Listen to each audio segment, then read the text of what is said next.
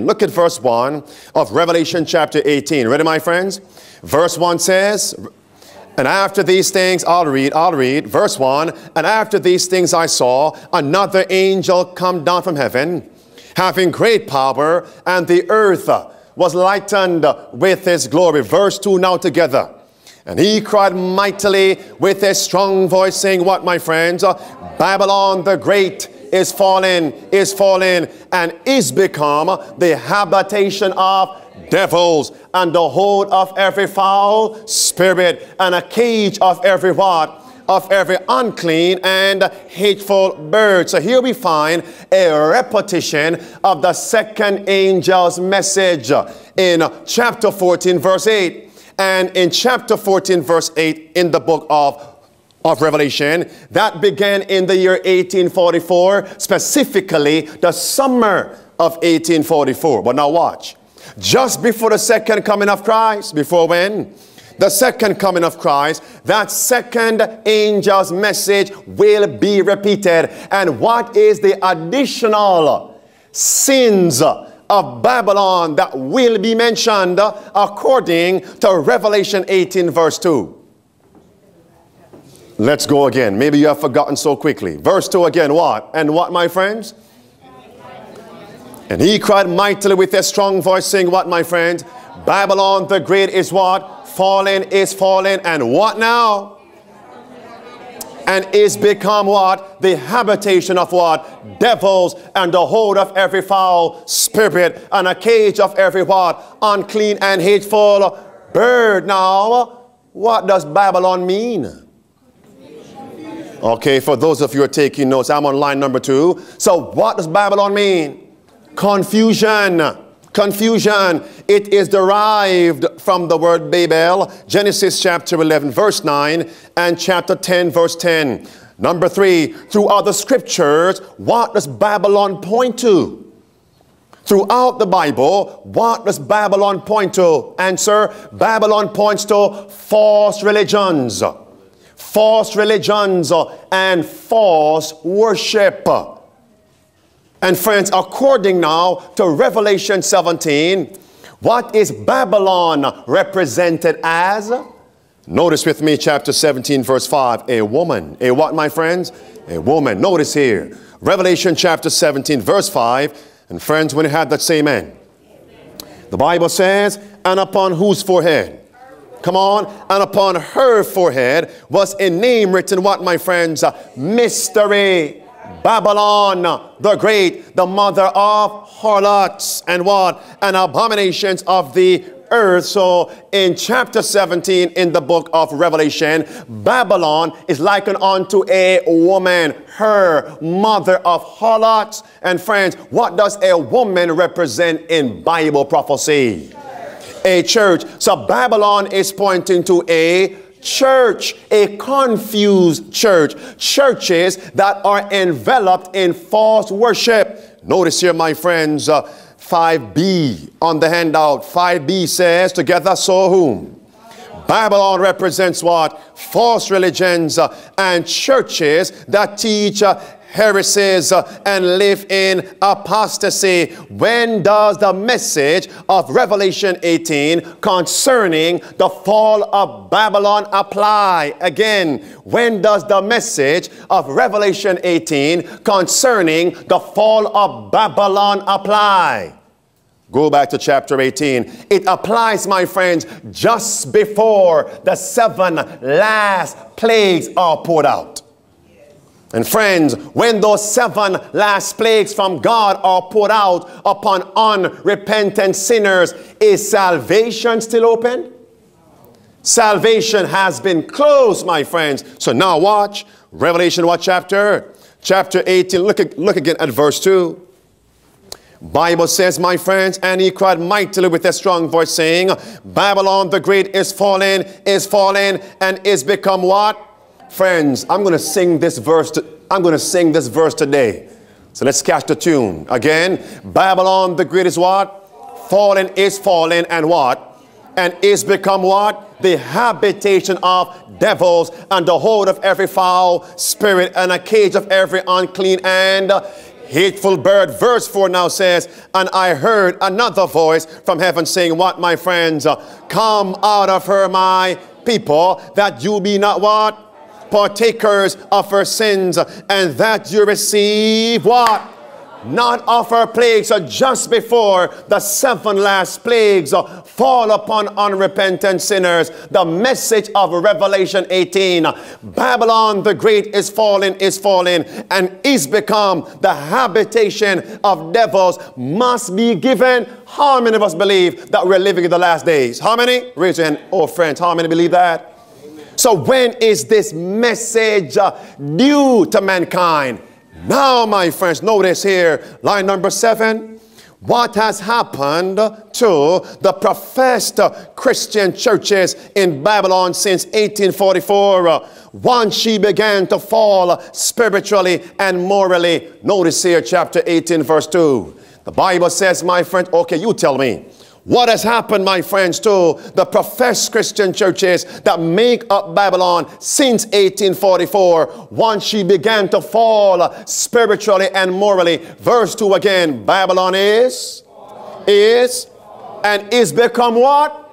That's your answer. Is become what? So since 1844, the churches and the people that make up Babylon, and just before the second coming of Christ, the Bible says, my friends, Babylon the Great is fallen, and is become the habitation of what? Devils. The hold of every false spirit.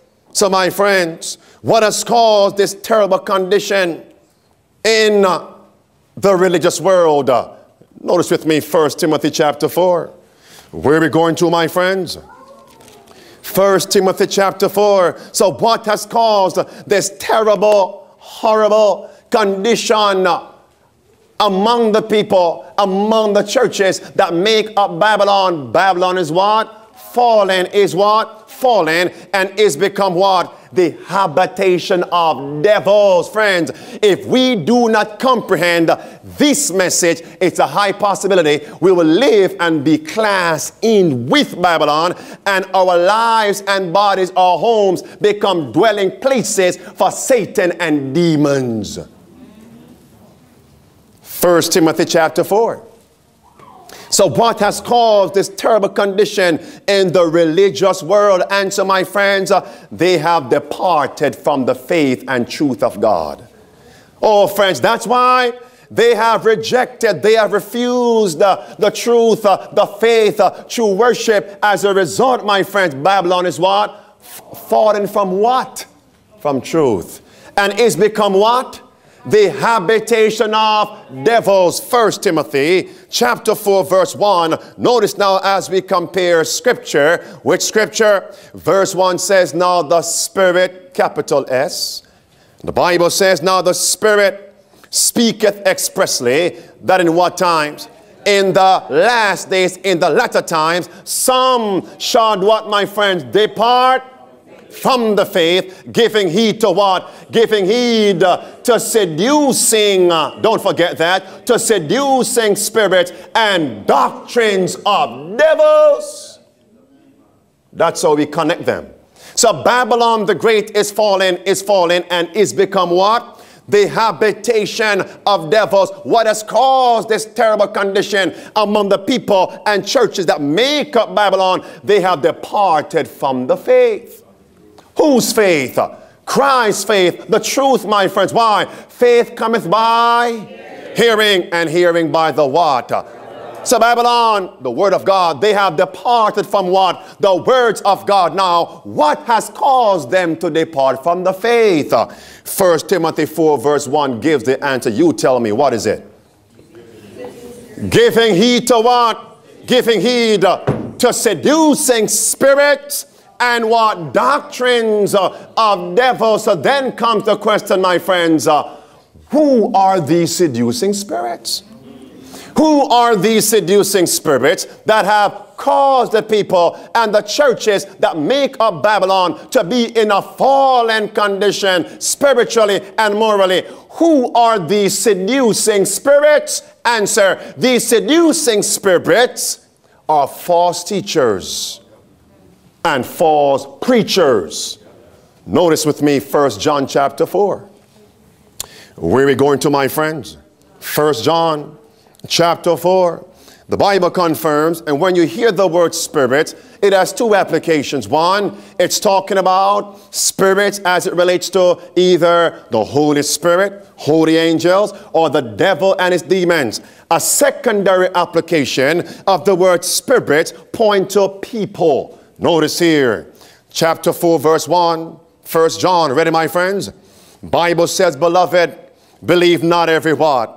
And that word spirit, the S is lowercase. Beloved, believe not every spirit, but try the spirit, whether they are of God, because many whom false prophets are gone out into the world. And verse 2 and verse 3 also confirm, my friends, these spirits are not, let's say, beings that we can see, but it's people. Verse 2, hereby know we whom now, not lowercase spirit, but uppercase spirit, Holy Spirit, hereby know we the Spirit of God, every what now, every whom, every person, every spirit that confesses that Jesus Christ is come in the flesh is of God, and every spirit that confesses not that Jesus Christ is come in the flesh is not of God, and this is that spirit of Antichrist, whereof we have heard that it should come, and even now already is where is it in the world, my friends, seducing what? Spirits. Many shall what? Depart from the giving heed to what? Seducing spirits and what? Doctrines of devils. These seducing spirits point to false teachers and false preachers. Now, what does seducing mean? Go to 2 Timothy chapter 3. We have dealt with spirits, seducing spirits, doctrines of devils, seducing spirits, false prophets. 1 John chapter 4 verse 1, seducing evil men, deceivers. Look at 2 Timothy with me, my friends. Where are we going to? 2 Timothy chapter 3 verse 13. Do we have it, my friends? Bible says, but evil whom? Come on, friend, but whom? But evil men, and whom? That's your word, seducers, seducing spirits, seducers, shall wax how? Worse and what? Worse, deceiving and being deceived. So what is the primary work of these evil men and seducers? Deceiving the people. Some shall depart from the faith, giving heed to what, my friends? Seducing spirits, false teachers and false preachers, deceiving the people and churches that make up Babylon. As a result, my friends, they are in a fallen condition morally and what? Spiritually. So now, my friends, what are these doctrines of devils? Are we together?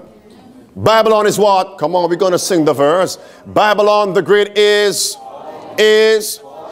become what? The habitation of what? Devils. Some shall depart from the faith, giving heed to what? Seducing spirits and doctrines of what? So my friends, if we don't understand what these doctrines of devils are, it's a high possibility we might be listening and taking heed to those doctrines, my friends, and find ourselves deceived and lost.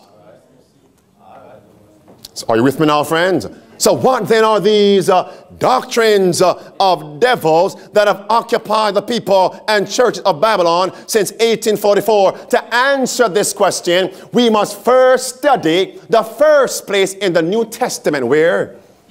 In the New Testament, where we find a doctrine of Satan, or the doctrine of Satan, the teachings of Satan, or the suggestions of Satan. Where in the New Testament, in the book of Matthew, is the first place that we find a doctrine from Satan, a teaching from Satan, a suggestion from the devil. Where, my friends? In the wilderness of temptation. Go to Matthew chapter 4 with me. Where are we going to? My friends, if God has called us as Seventh-day Adventists to rescue people from Babylon who have become the habitation of devils, if we don't understand the nature of their disease, how can we help them? If we don't have a clue of the nature of their issue and problem, why they are deceived, how can we cure or help them spiritually? Matthew chapter 4. My friends, how many temptations were there in that wilderness? 3. Notice here, my friends, with me, 10b on the handout. Notice here, 10b together. Let us summarize the 3 great temptations that Satan brought to Jesus in the wilderness. Together now. Quotation, come on. The first what? The first great temptation was on the point of what? Appetite. And what now was the second great temptation? On which point? On the point of presumption. The third temptation? Love of the world. The first one, appetite. Second one, what, my friends? I wonder, what is presumption? Knowingly sinning and still expecting a blessing from God, salvation from God, while you knowingly sin. Doctrines of what? The devil. Love of the world is a doctrine of whom? The devil. Notice here, my friends. Notice Matthew chapter 4. Look at verse 2 with me. Let's focus on the first doctrine of the devil. Let's focus here on the first teaching of the devil. Let's focus here on the first suggestion of the devil, because Babylon the Great is what? And is become what? Oh, friends, some shall depart from the, come on, talk to me, giving heed to what 2 things? Seducing and what? Doctrines of what? So, my friends, should we just guess at what they are? Go back to your Bibles and see the first place in the New Testament where you find a suggestion, a doctrine, a teaching from the devil. Matthew chapter 4, verse 2. Ready, my friends? And when he had fasted 40 days and 40 nights, he was afterward and hungered. And when the tempter, the devil, came to him and said, what, my friends? If thou be what? If thou be what? Follow me. If thou be the Son of God, command that these stones be made what? Bread. Friends, pause there. Notice here, let me give it to you. 10c says, my friends, 10c, according, follow me, to Matthew chapter 4, verse 1 to verse 4, what was one of the doctrines and suggestions of Satan? The first suggestion of Satan to Christ in the wilderness was simply this: if thou be the Son of God, follow me, you do not have to deny your appetite.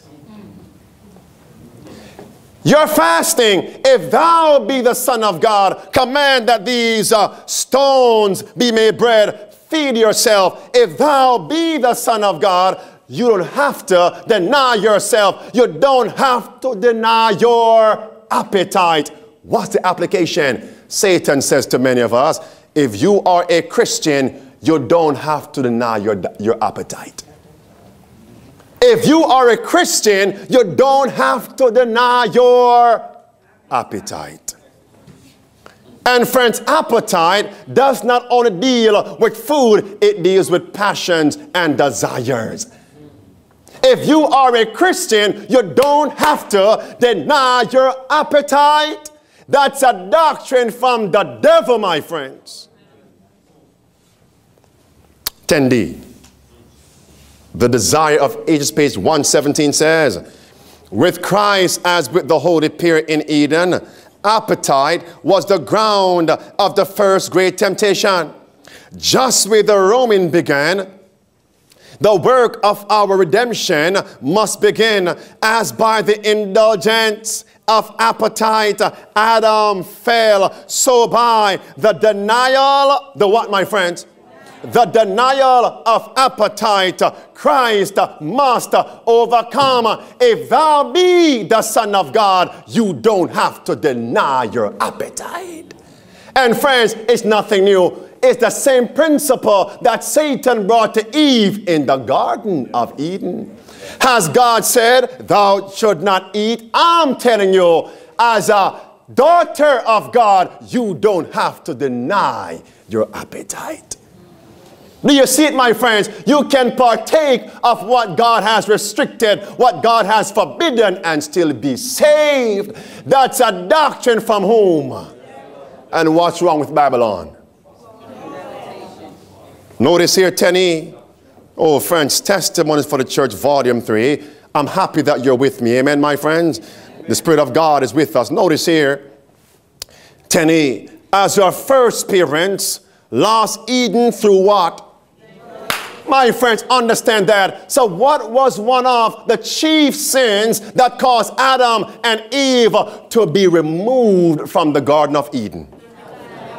The indulgence of what? Appetite, having no restraint placed upon appetite, upon desires, upon passions. May I be clear? Whether it is things the Bible commends or things the Bible condemns. Notice now, my friends, I want to ask you a question.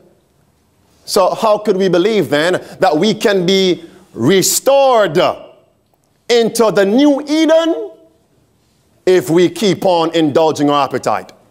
Notice, my friends, as our first parents lost Eden, let me hasten on through the indulgence of appetite.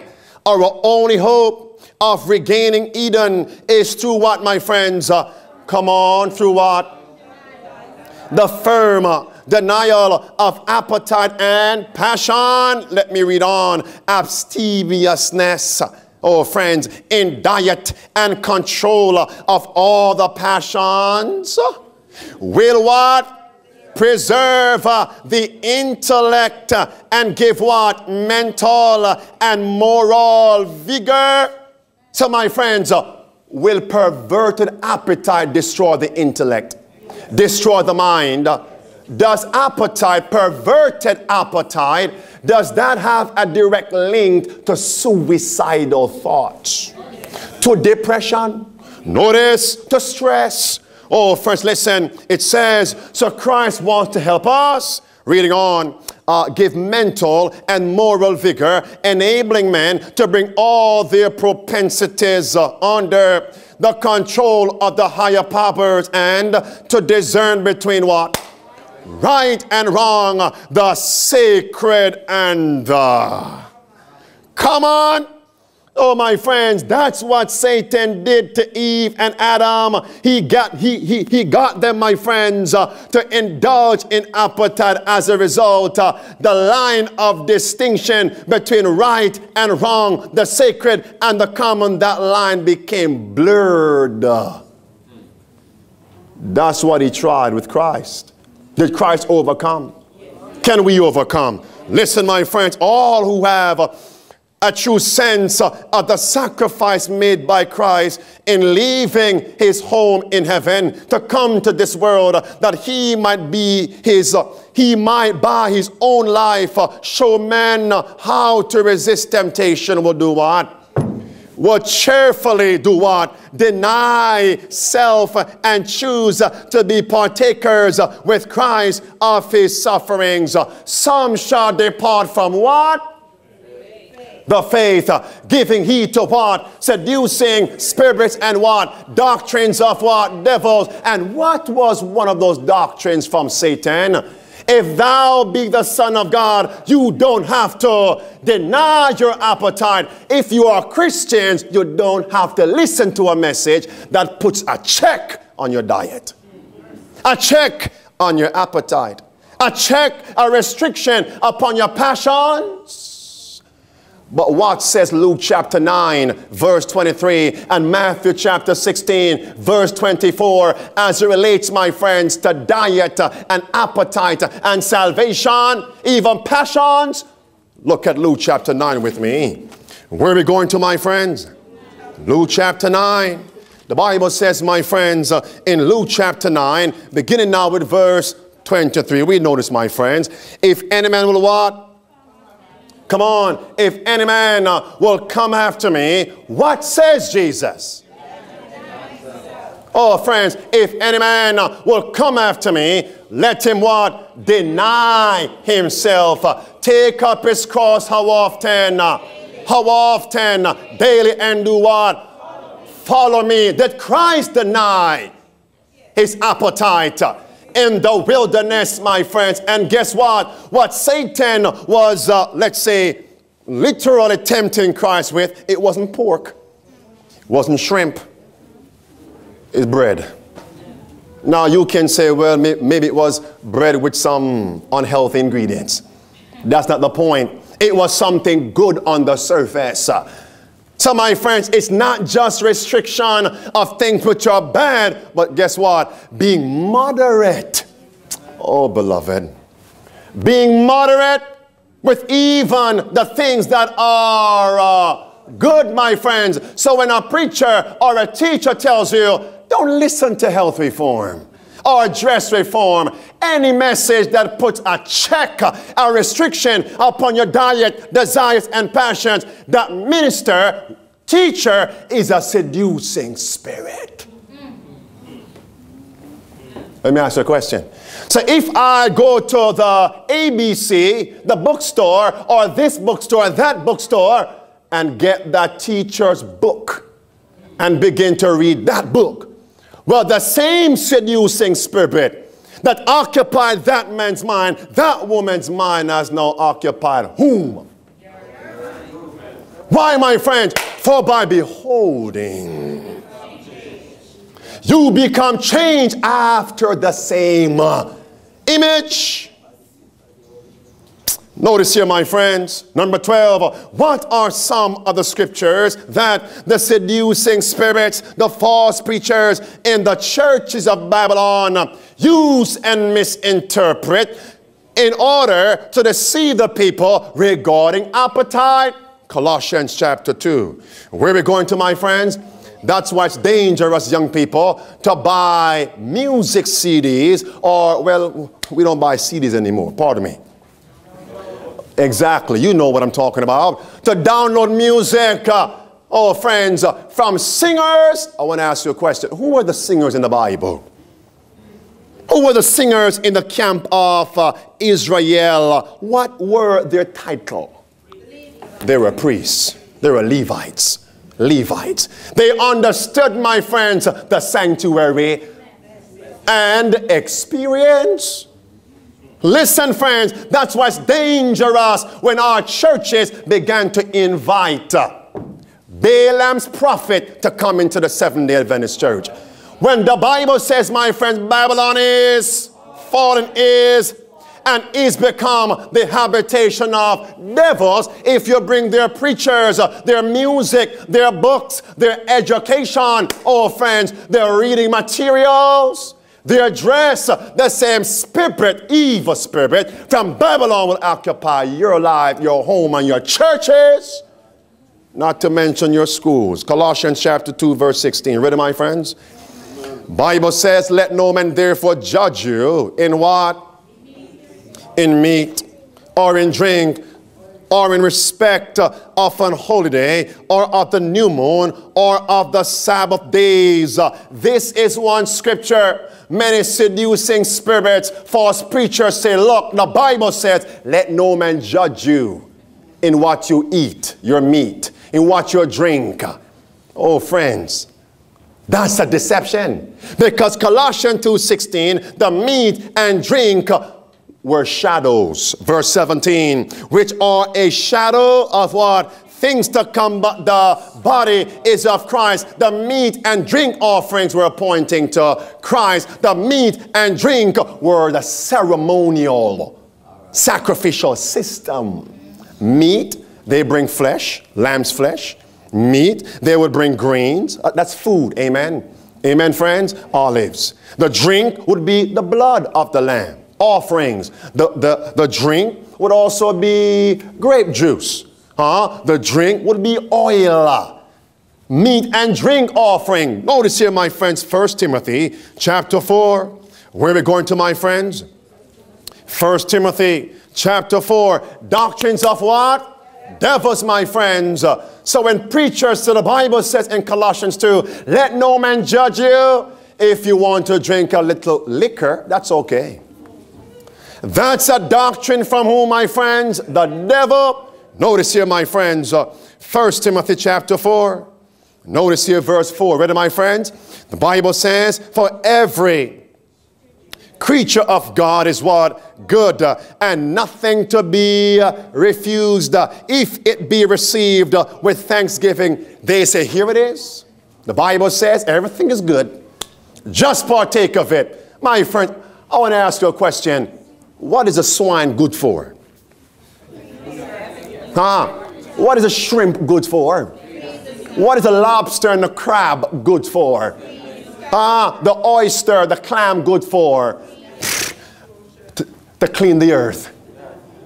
So when they clean the filth of the bottom of the ocean and the ground, what you eat, you become. Whatever you eat, you partake of what that thing consists of.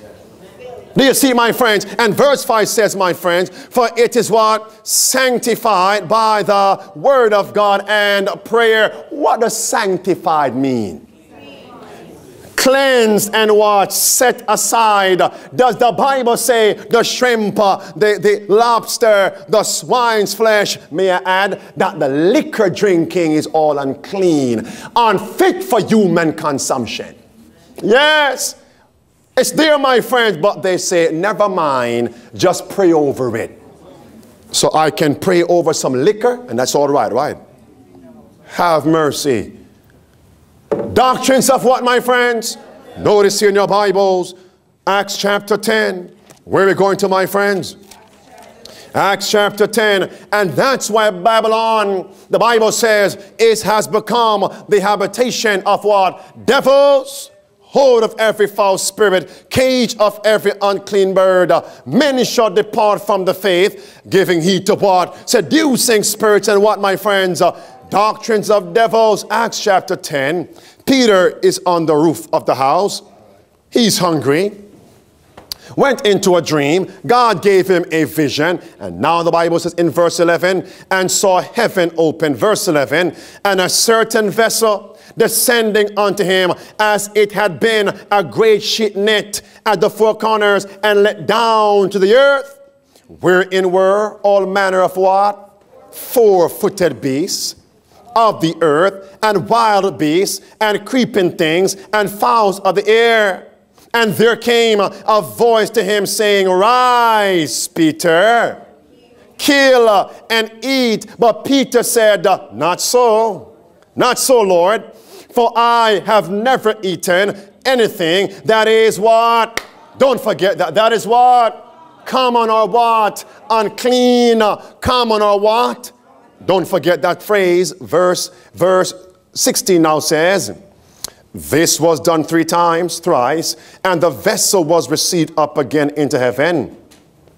And while Peter doubted in himself what this what? Vision which he had seen should mean, behold, the men which were sent from Cornelius had made inquiry for Simon's house and stood before the, look at verse 25.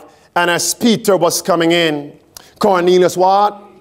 Met him. Notice, and fell down at his feet and worshiped him. But Peter took him up, saying, stand up.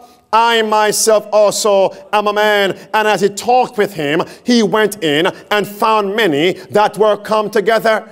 And he said unto them, you know how that it is an unlawful thing for a man that is a Jew to keep company or come unto one of another nation. But God had showed me that I should not call what, my friends? Any man common or unclean.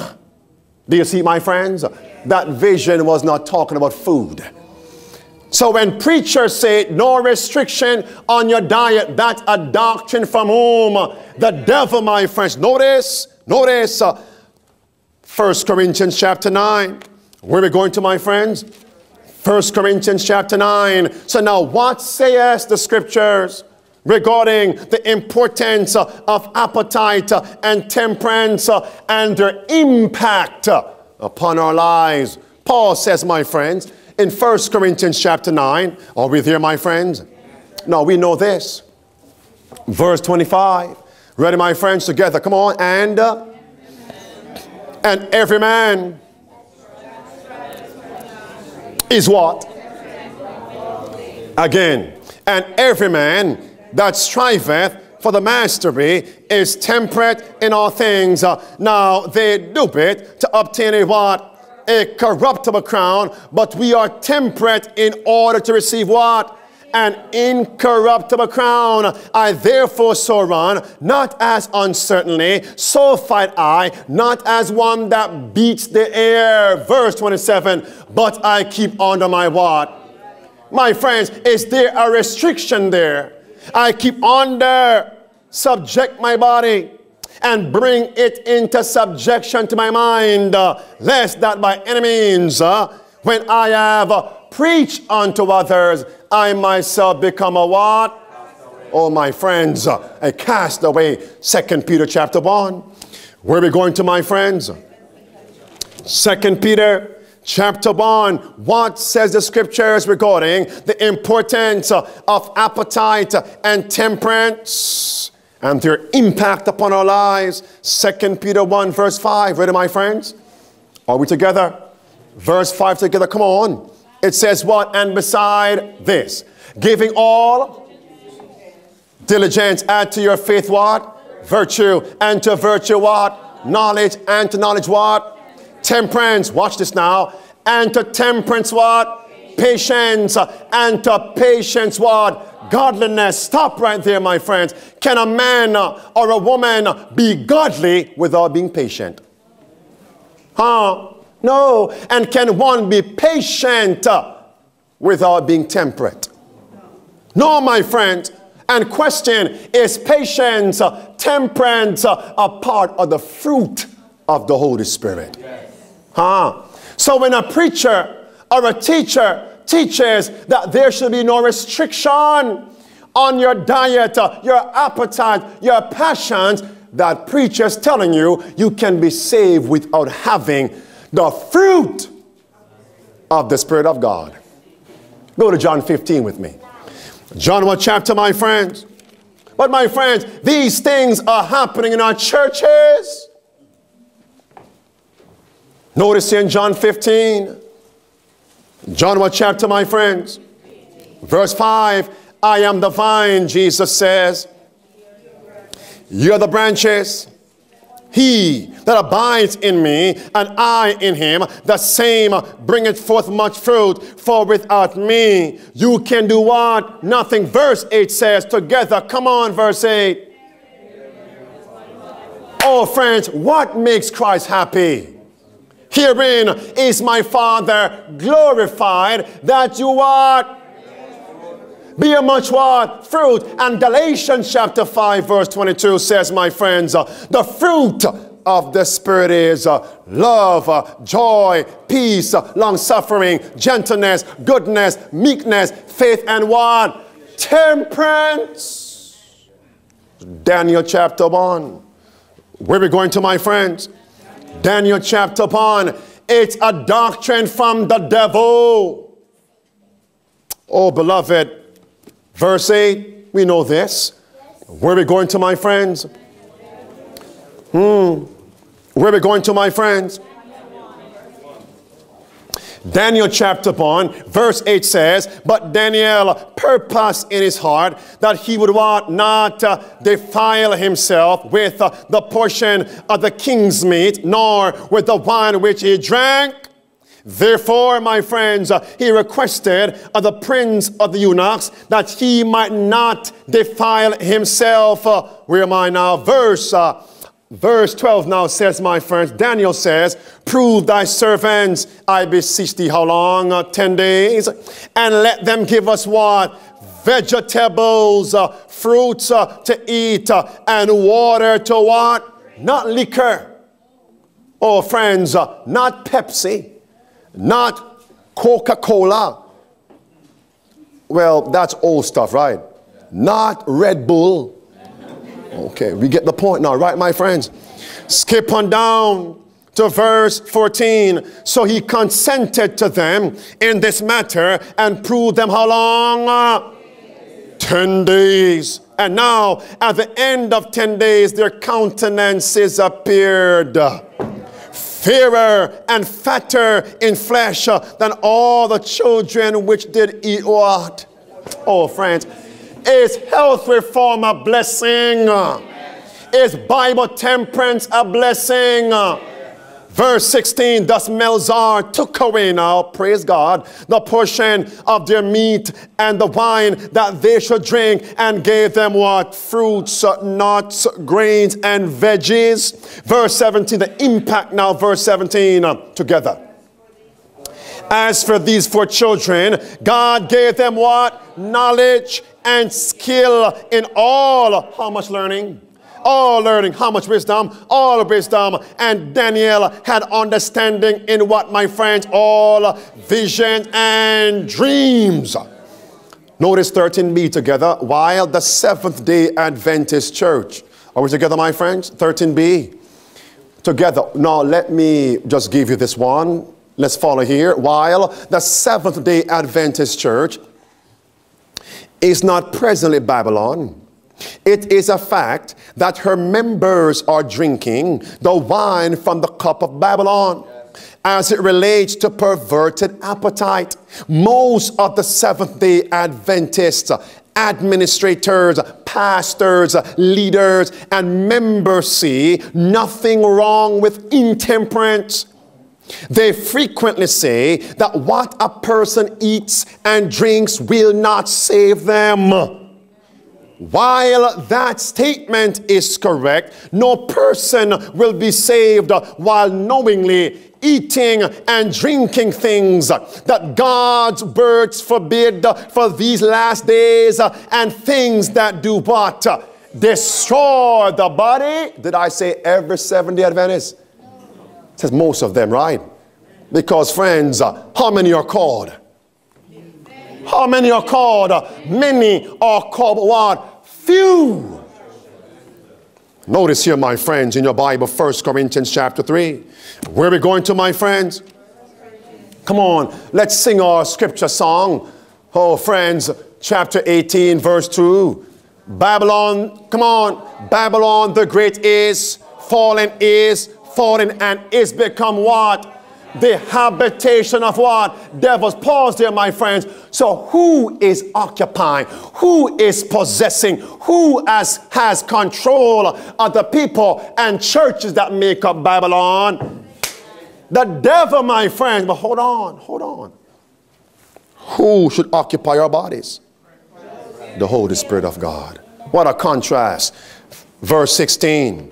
1 Corinthians 3:16. Ready, my friends? Together, know you.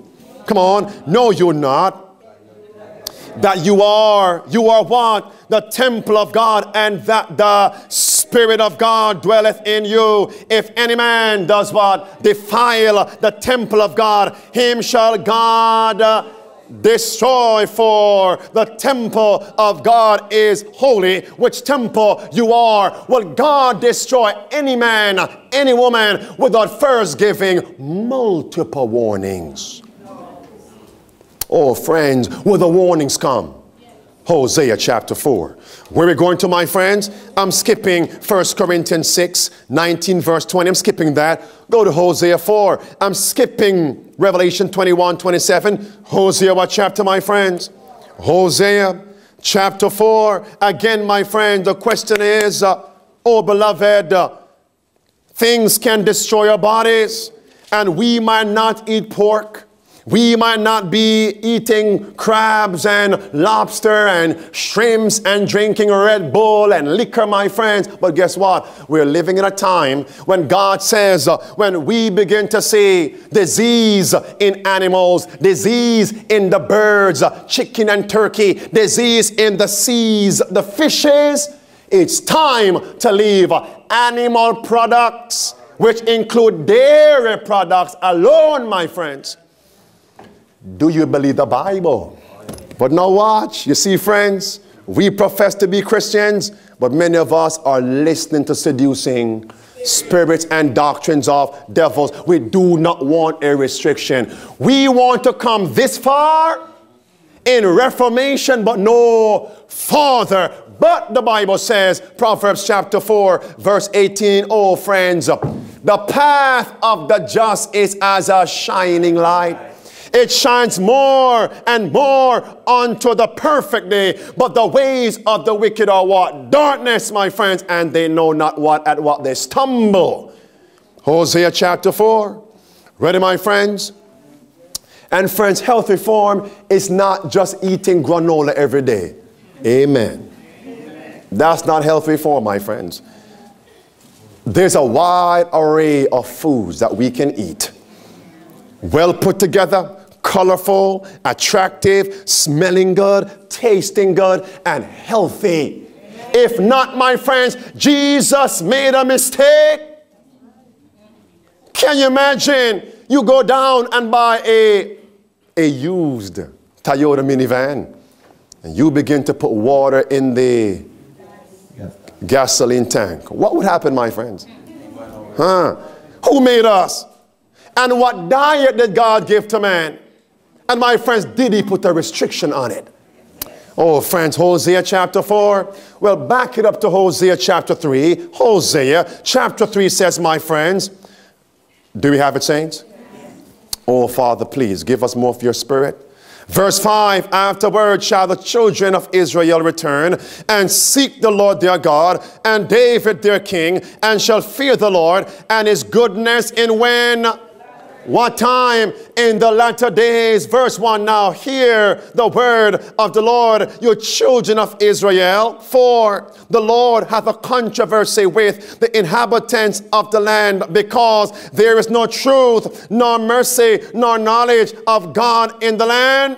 By swearing and lying and killing and stealing and committing adultery, there's going to be an outbreak. Oh, my friends, how many times does the media tell us there's an outbreak? Which times are we living in? The beginning of time or the ending? Listen, there shall be an outbreak, and blood will touch blood. Death, verse 3, therefore shall the what, my friends? Shall the land mourn, and every one that dwelleth therein shall what? Languish, which means become disease. With the beasts of the field, with the fowls of heaven, yea, the fishes of the sea, also shall be what, my friends? Are people telling less lies today or more lies? Are they committing, oh friends, are they being chaste and virtuous now? Or are they committing more adultery and fornication? So as these things increase, disease in what? The animal kingdom. Verse 6 says, my friends, my people are destroyed. They get sick, cancers, tumors. Oh, beloved, my people are destroyed for what? A lack of what? Knowledge, my friends. Go to Psalm 101. Where are we going to, my friends? Oh, friends, is the body only defiled by what we eat and what we drink? It's a question. Is our bodies only defiled by what we eat and what we drink? Notice here, my friends, Psalm 101. Friends, what are we setting before our eyes? What are we watching on the internet? What are we watching on the television? Notice here, my friends, Psalm 101. Look at verse 3. Ready, my friends? Verse 3 says, Psalm 101, together. Come on, together. David says, I will set no. My friends, this is David's prayer to God. And whenever we read a prayer in the Bible, what must we do with it? Make that prayer our prayer. David says, I will what? I will set no wicked thing before mine eyes. I hate the work of them that turn aside. Each shall what, my friends? Not cleave unto me. Some of us are saying, Pastor, I know it's wrong for watching these things, looking at these things, reading these things. Oh, Pastor, I know, but I can't help myself. Yes, you can. My friends, don't get me wrong. There's no help in you. No Savior in you. There's no hero in you. No God in you. But there's one thing you can do is like David, I will. That's it. It's a choice, my friends. I will. And once you choose, my friends, to take that filth out of your room, out of your house, guess what? Christ will empower your choice. Proverbs 27. Where are we going to, my friends? Proverbs 21, pardon me. Proverbs 21. It's time for us, my friends, to stop saying, oh, I'm so weak. I can't control myself. Friends, a plate of food is before you. You feel stuffed. You're satisfied, but you keep eating. Oh, I can't help myself. I will put the plate down. I will put the knife and fork down. Christ, I will do what's right. He has promised to empower your choice. Proverbs 21. Ready, my friends? Look what else destroys your body. Verse 17. Ready, my friends? Together. Come on. Come on, friends. Again. He that loves pleasure shall be a what? Poor man. He that loves what? Wine and oil shall not be rich. Again, verse 17 again. He that loves what? Pleasure shall be a what? A poor man. What's wrong with the Laodiceans? Lukewarm. They are what? They think that they are rich and increased with goods. But but no, it's not that they are wretched, miserable, and what? Poor, blind, and naked. And what does the Bible say will make us a poor man? A poor woman? He that loves what? Pleasure. How many of us have a marginal reference? What's the word for pleasure? What's the word for pleasure? Sports. Sports, my friends. These aren't my words. If you love the competition, the Bible says you'll be a poor man. Not just poor financially, but poor spiritually. Notice your handout here, my friends. Sports. That's why we're told that Satan invented sports to take our minds off God's words. 14b. Ready, my friends? Together. And friends, when I say sports, I'm dealing with competition. Not true recreation. Notice here, yet we have a work to do to resist temptation. Those who would not fall, a prey to Satan's devices, must do what, my friends? Must do what, my friends? Must do what, my friends? Must guard well the avenues of the soul. What's wrong with Babylon? Are they a prey to Satan? They are the habitation of devils. I wonder why. They aren't being taught to guard well the avenues of their soul. As a result, Satan comes in and finds habitation there. There's no guard up. If we are going to help those in Babylon, how can we also be possessed? Demon possessed. We can't help them. Notice, those who would not fall a prey to Satan's devices must do what again? Are we tired? Are we tired? Must do what, my friends? Must guard well the avenues of the soul. What are those avenues? Your five senses. Listen now, friends. They must avoid reading, seeing, or hearing that which will suggest impure thoughts. Sometimes, my friends, the postman brings some little thing in my box. I don't bring them home. Those magazines, I do not bring them home. I take the magazine and I tear the back piece off where my name or Hillary's name is, and tear that piece up and dump. Put the whole magazine in the trash can.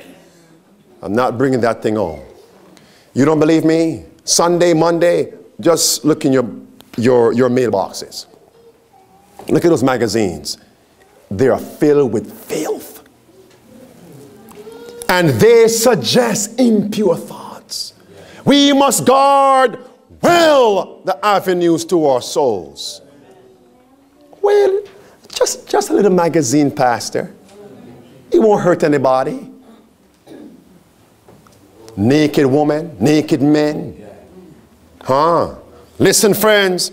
Listen. The mind should not be left to what? Wander at random upon every subject that the adversary of souls may suggest. Girding up the what, my friends? The... Okay, friends, come on. Come on, together, come on. Girding up the what? The loins of your mind, says the Apostle Peter. Be sober, not fashioning yourselves according to your former lusts in your ignorance, but like as he which called you is what? Holy. Be you yourselves also what? Holy in all manner of living. Together now, whatsoever things are true, whatsoever things are honest, whatsoever things are just, whatsoever things are pure, whatsoever things are lovely, whatsoever things are of a good report. If there be any virtue, if there be any praise, what? Think on these things. Again, those magazines that we find in our mailboxes belong back in the trash can. You see, some of us do not want a message that puts a restriction. And that's the doctrine of the devil. Notice here, my friends, reading on together, this will what? Come on. This will require earnest prayer and unceasing watchfulness. We must be aided by the abiding influence of the Holy Spirit, which will attract the mind where upward and habituate it to dwell on pure and holy things. And we must give diligent study to God's word together now. Wherewithal shall a young man cleanse his way? By taking heed thereto according to thy word. Thy word, says the psalmist, have I hid in mine heart that I might not sin against thee. The songwriter says, my friends, earthly pleasures vainly call me. I would be like Jesus. Nothing worldly shall enthrall me. I today would be like Jesus. Be like Jesus is my song. In the home, on the job, at church, in the community, and in the throng, be like Jesus. How often? All day long, I would be like Jesus. Friends, is that a choice? Is that a decision we must make every day? My friends, do you know how many times in my personal Bible study, my devotion, I turn to my hymnal, my friends, and that's the song I'm singing. Lord, today, earthly pleasures are calling me, but the songwriter says they are calling me in vain. Why? I would be like Jesus. Notice here, my friends, Psalm 16. Where are we going to, my friends? If young people and adults want to be helped today, they can be helped. Earthly pleasures vainly call me, but I would be like whom? Like Jesus. Nothing worldly shall enthrall me. I would be like Jesus. Today I choose to be like Jesus. What about you? Amen. What about you? Psalm 16, verse 11, what it says, my friends. Okay, so I guess we're tired, right? Come on, what it says. In thy what? In thy presence is what? Fullness of joy. And at thy right hand there what? Pleasures for how long? 15b. Listen. Many of the amusements popular in the world today, even with those who claim to be Christians, tend to the same end as did those of the heathen. There are indeed few among them that Satan does not turn to account in destroying souls. Through the what, my friends? Through the drama, Satan has worked for ages to excite passion and to glorify sin. But Pastor, it's just a simple movie. Through the drama, he has worked for ages. Pastor, it's just a sitcom, a reality TV show. Through the movies, he has worked for ages to excite passion in whom? In us. And to glorify sin. Listen now, my friends. It says the opera, with its fascinating display and bewildering music, the masquerade, the dance, the what, my friends? I won't go over there. The card table Satan employs to break down the what, my friends? The barriers of what? Of reason, and open the door to what, my friends? To sensual indulgence. Then it says, in every what? Gathering for pleasure. Where what, my friends?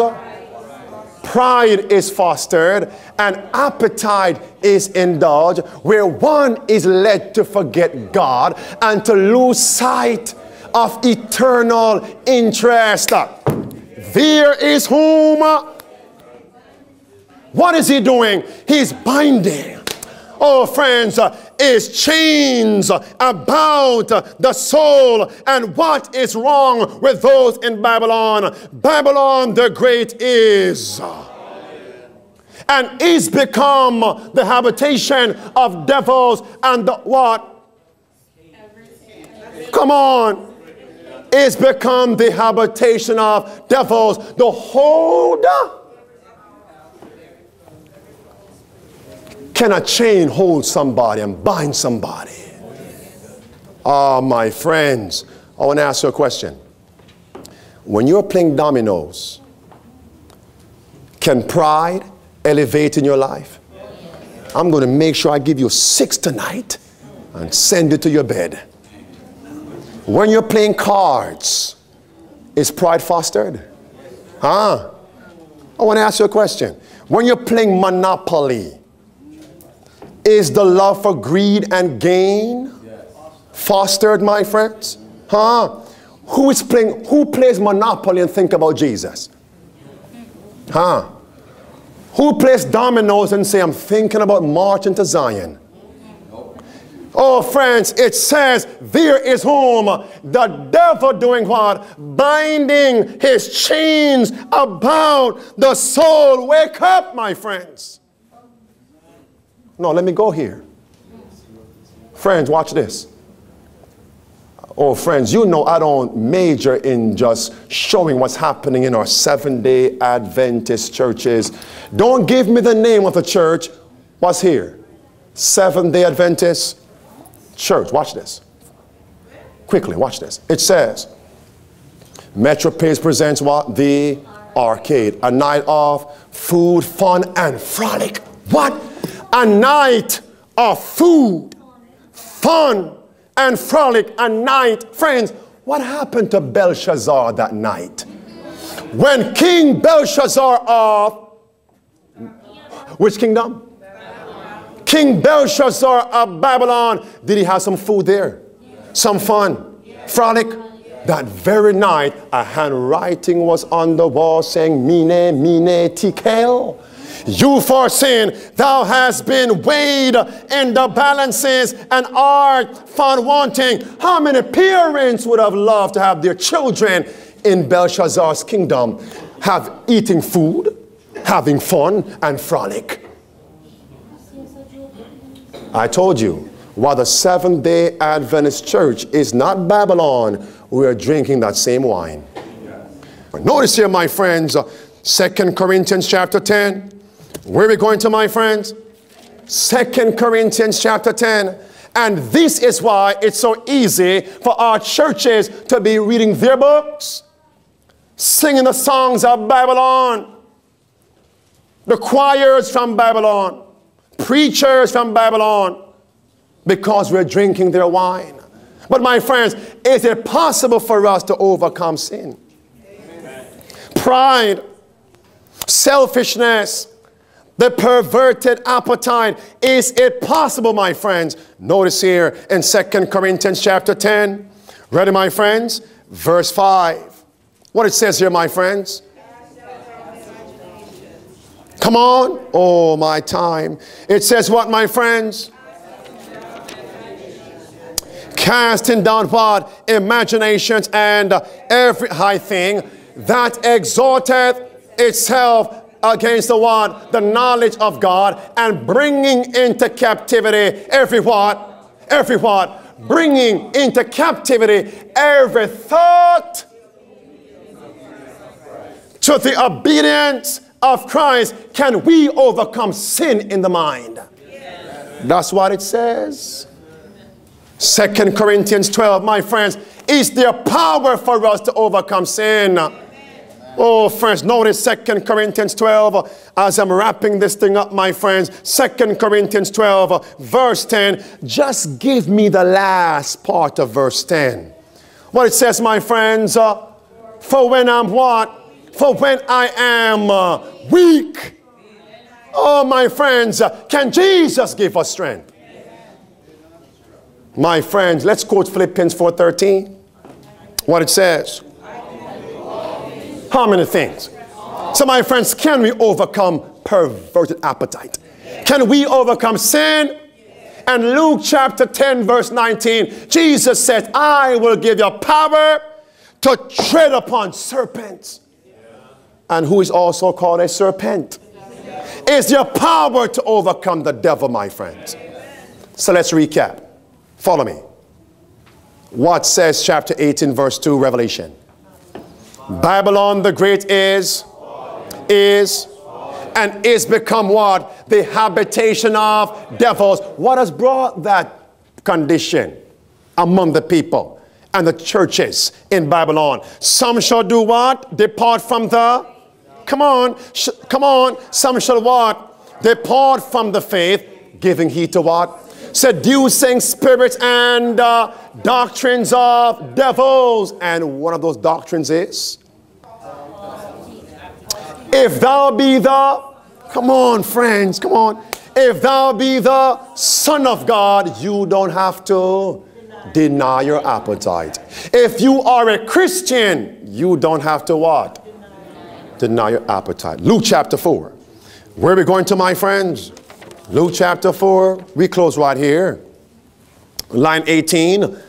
What is the connection between refusing to deny yourself of the perverted appetite, sinful desires, and being demon possessed?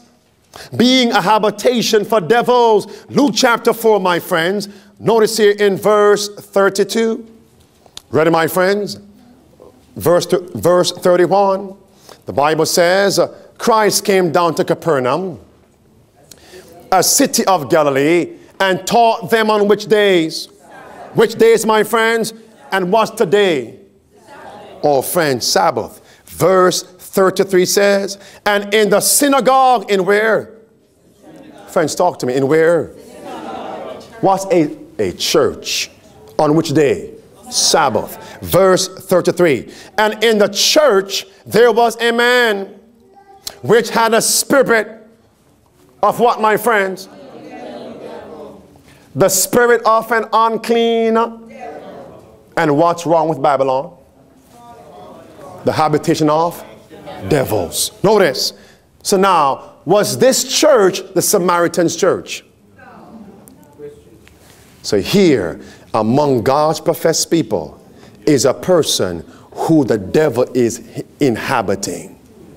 Pause right there. Because maybe you thought I was just talking about the Baptist church, Catholic church, etc. Here is a man on the Sabbath, which would represent the Seventh-day Adventist church, possessed with a demon, a devil, my friends.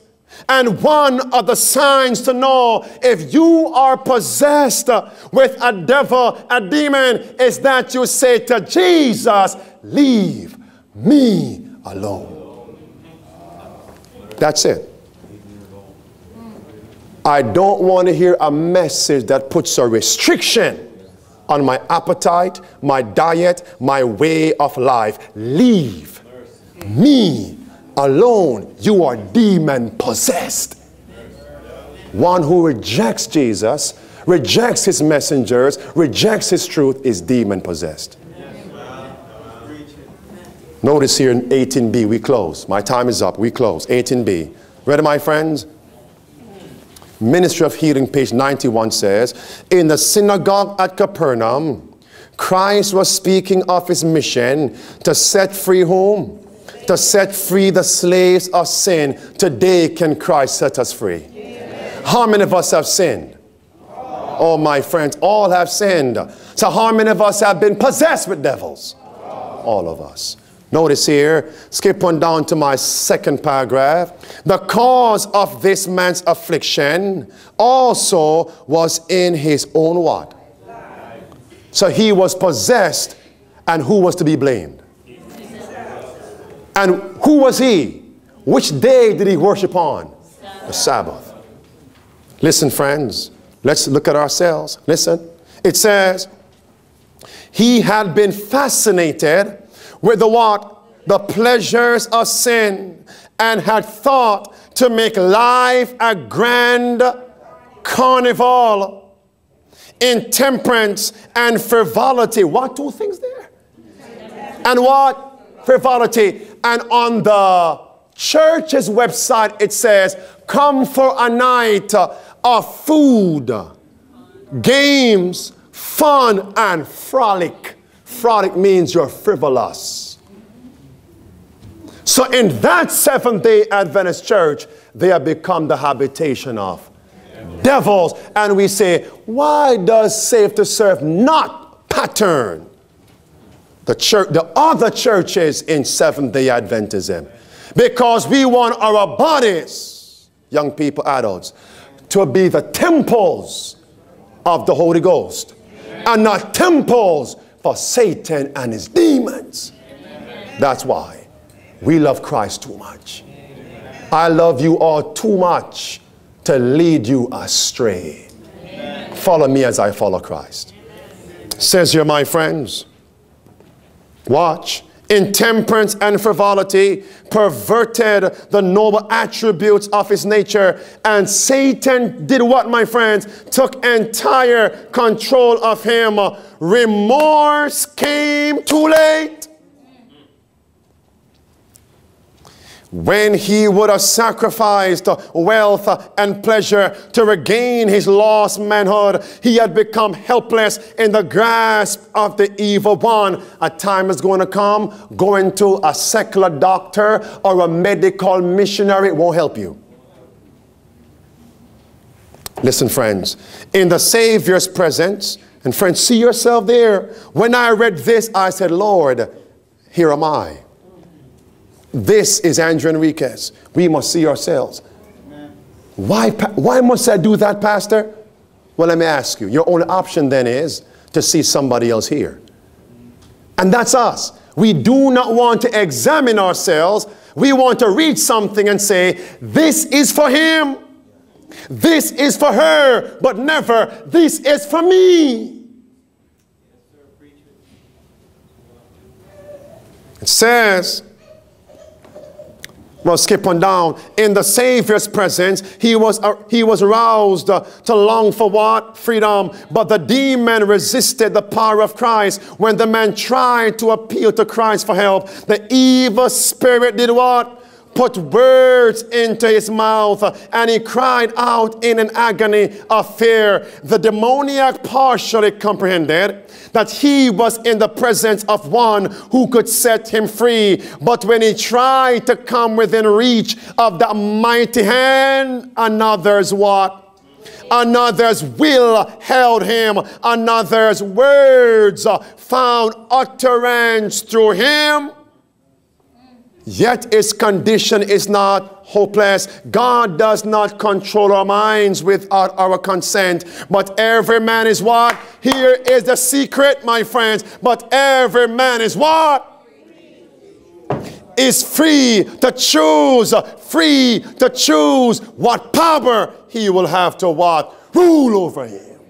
Today will you choose Christ to inhabit you. Christ to rule over you. None, oh my friends, is Babylon fallen? Huh? Are some Seventh-day Adventists in a spiritual fallen condition? Listen now, friends. Maybe this line is just for someone this afternoon. It says together, none. Come on. None have fallen so low.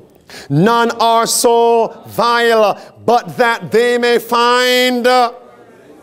We could pause there and go home, my friends. None has fallen so low. None have been so sinful. There is still hope, my friends. But hope when? Today. It says the demoniac in the place of prayer could utter only the words of Satan. I said, Lord, what could that mean? The man who was possessed, pardon me, the Sabbath keeper who was possessed with the devil in the place of prayer only uttered the words of Satan. Friends, I said, Lord, what could this mean? Because I want to know if I'm possessed with demons. And the Holy Spirit says, if you come to the point in which you do not relish prayer any longer, you're demon possessed. If you come to the point in which evening, morning, and noontime, you don't have a desire, a relish, my friends, a longing, an appetite for communion with Jesus, you are demon possessed. Why? Because something else is keeping you busy. Somebody else is keeping you away. You are what? Demon possessed, my friends.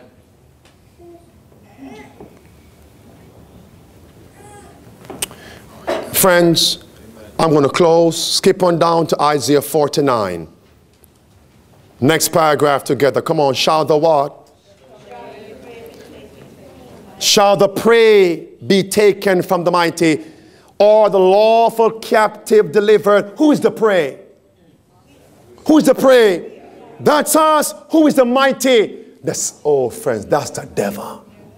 It says, shall the prey be taken from the mighty, or the lawful captive delivered? Thus saith the Lord, come on together, even whom? Even the captives of the mighty shall be what? Taken away, and the prey of the devil shall be delivered. Then Jesus says together, I will what? Contend with Satan, and I will save thy children, my friends. Why? Because your children are also captives of Satan. That's the context.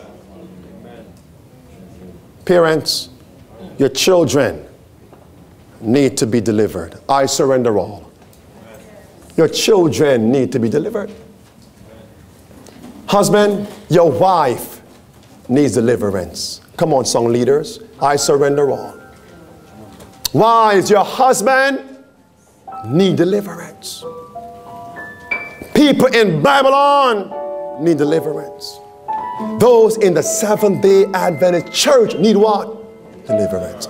Has Christ given to us a promise? Friends, I know it was a long sermon. I know, long sermon. But a day is going to come. You are going to wish you could hear one word from God. Has God given to us a promise? Isaiah 49, 24 and 25. I will set the captives free. I will set you free. But can God set a man free who chooses not to be free? Can God deliver a woman who chooses not to be delivered? So my friends, if we are lost, who's to be blamed? So now, today, must we choose? Must we choose? Let's sing this song, I surrender all. Let's all stand.